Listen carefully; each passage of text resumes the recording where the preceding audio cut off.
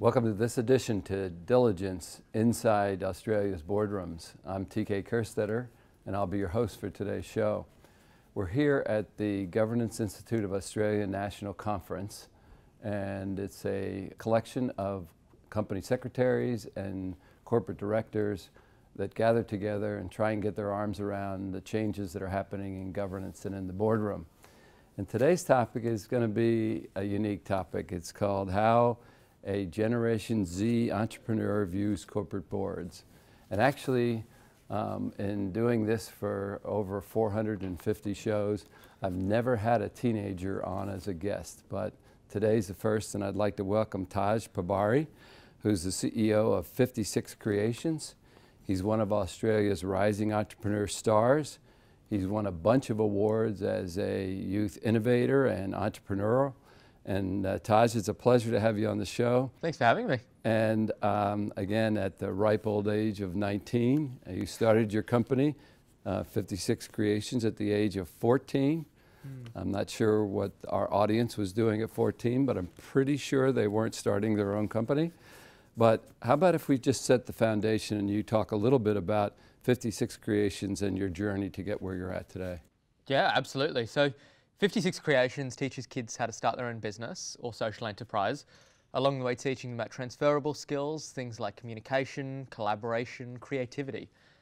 Skills that we think are really quite fundamental in that workforce of the future. An economy that no longer cares about what we know, but an economy that cares about what we do with what we know. And we think that comes with a new set of challenge, and it's something that I get the opportunity to work on and actually get to work with young people firsthand and teach them about the future of work, which is pretty exciting. And I think for me growing up, I hated school. I hated primary school. I wasn't very good at it. My teachers didn't want me there. I didn't want to be there either. And Fiftysix Creations was born as a result of my own personal challenge with the schooling system. And we wanted to create a new way for young people to engage and actually start their careers from a very young age. And that's exactly what we've done over the last 4 years. And we've been able to do that with around 60,000 kids now. So it's great. I love it. Just amazing. So let's try and take all that and translate it back. So my first question to you is, when you started the company or sometime along the way, did you form a board or advisory board? And if so, how did you choose who you were going to use as advisors?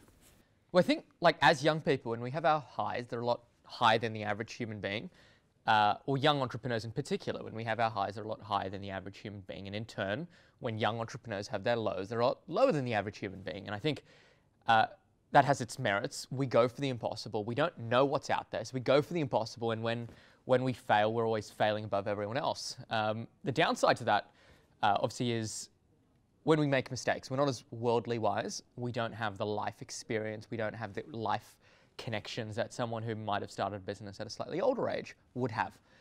And I think for me, when I started Fiftysix Creations, I was 14 years old. I think I was in grade 8, grade 9. And it was imperative that, sure, I think when we first started, we didn't incorporate until a year later. But from comfortably our second month of business, we'd set up an advisory team. It wasn't an official board at the time. And for me, it was mentors that were kind of considered slightly more than mentors that I'd actually listen to, and just bounce ideas off. So we set that up literally like a month after the organization started. People who I trusted, people who had achieved the things that I wanted to achieve, and then some who'd had very different skill sets. So we brought on, for me, I was like in grade 8, grade 9, so I didn't really have too much knowledge about education. So I needed a teacher because we were selling an education product.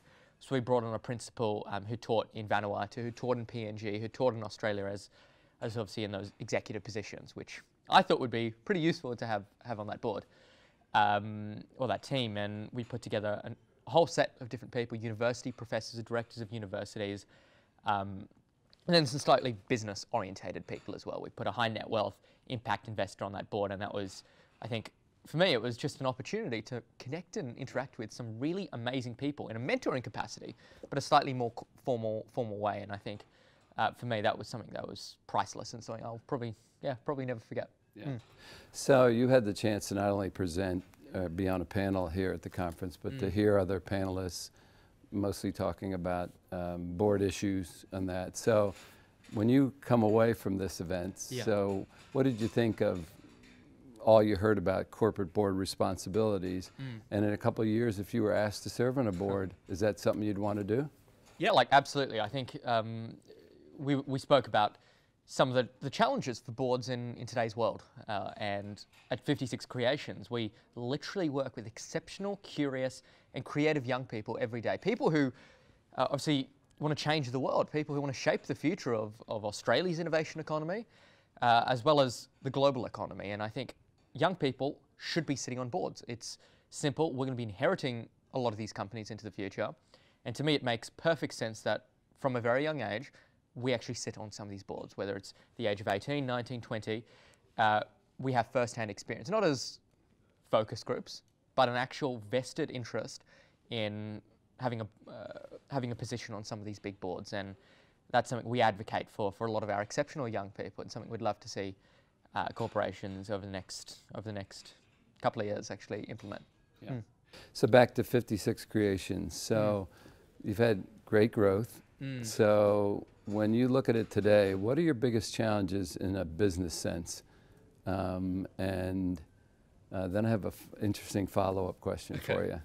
So Fiftysix Creations is a social enterprise. From day one, we were committed to improving the educational outcomes for students who could afford it, who paid for our programs, whose parents could afford to pay for our programs, who were sent to schools that could pay for our programs.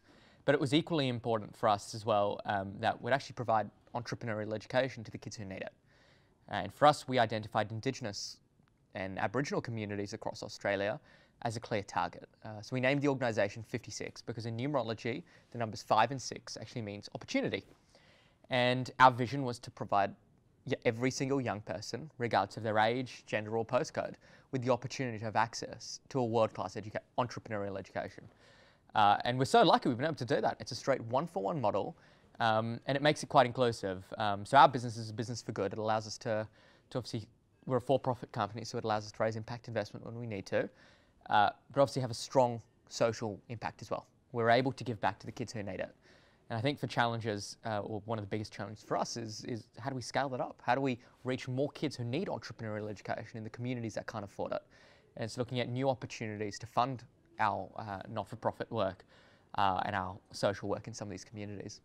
So if I was an investor in your company and we were at the annual meeting, the question as you stood up there that I would ask is, what happens to the company if something happens to you?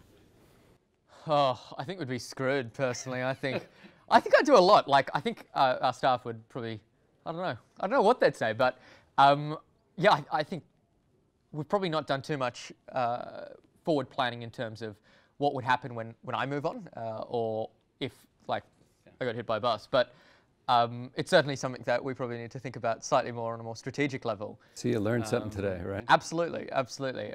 But I'm sure these guys are pretty great. They're adaptable, highly adaptable. And I'm sure they'd find their feet after a while. Yeah. So final question for today, and this is sort of a chance to do the interview out there to all the companies that are listed that are going to be watching this. So if you were to join a corporate board, what skill sets do you think you bring that board should be interested in? Look, as I said before, I think when we might, as young people, not be as worldly wise. And I think that's a great thing because we don't see why we shouldn't do anything. We don't see any roadblocks. We go for it. We see, well, that's the goal. Let's just go for it. And I think that's something that's really exciting about young people. And I think that's not just limited to Australian young people. I think just young people in general, just go for it. And I think having any young person, whether it's me, whether it's any of our amazing business kids, should sit on boards because we're ambitious, we're creative, we're curious. We're a generation of innovative minds, and I think that's something that's quite unique to our generation, Generation Z. Well, Taj, thanks for taking the time to join me. Appreciate it. Thank you. And there you go, folks. If you're interested in lighting up your board a little bit, here's a great candidate, if not today, certainly in a couple of years. And that will conclude this edition of Inside Australia's Boardrooms. We hope you enjoyed the show. We'll be back soon with another topic that'll help you be a better board member or committee member. So we'll see you then.